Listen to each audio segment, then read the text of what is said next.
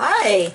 Oh wow, look at what I just got. Okay, this came in the mail, and I haven't opened it yet, but it's from Fine Art America. Okay, and it says on here it was came from Pixels, I guess, is the name of the company, from Santa Monica. And then down below it says Fine Art America. So if you're an artist with Fine Art America, this is what the package to your customer would look like.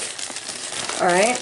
It arrived like this, because I know that sometimes, like, if you're putting your stuff on Fine Art America, you don't know what the customers are actually seeing. So this is what they're seeing, and this is how it looks. So let's unpack it and see what's in here. I am also an artist on there, so this could be one of mine, or it could be something that I've ordered. Mama buys a lot of stuff. So, alright, so I'm just going to be careful when you open it, because you don't want to cut what's in there. So let's see what we got. Alright. Ooh, nope, this is my pillow. Okay, I actually designed this pillow. Okay, so the tag, I noticed, came out here right away. I don't know if that's a good thing or a bad thing yet. So, because I'm an artist, I have my stuff on there as well. But this is a pillow that I actually drew. This is the first time I'm actually seeing my work on something like this. So this is actually pretty exciting for me. Okay, so here is what this actually, I can't believe how cool this came out, right? Here, let me go a little bit wider. Sorry, I'm new on this camera situation here, but whatever, you get the idea.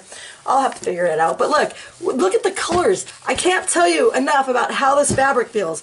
You know how some of those things are really cheesy, like it's really soft? This is not. I don't know if you can see this. This is thick. It's like, feels like a cross stitch. Have you ever cross stitched before? This feels like a cross stitch pattern. If you see close enough, you can kind of see. And the way that feels, only even thicker. I mean, this is nice and soft too. And look at the colors. The colors came out so vibrant. You know, I didn't know how the colors would out. And look at the seams. They even do the seams. I mean, I can see here where the seams aren't perfect, but so what?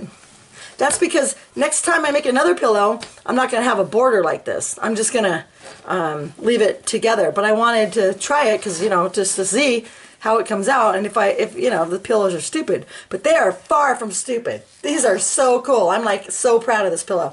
All right, well, guess what? So if you're an artist and you want to make things and have them for sale as products, you can do that. What I'm going to do now is, now that I know that this is so cool, is I will order some more, like I don't know, the duffel bag, or you know, whatever they have at Fine Art America, and I'll show you how it looks exactly when I get it. You'll see it when I do.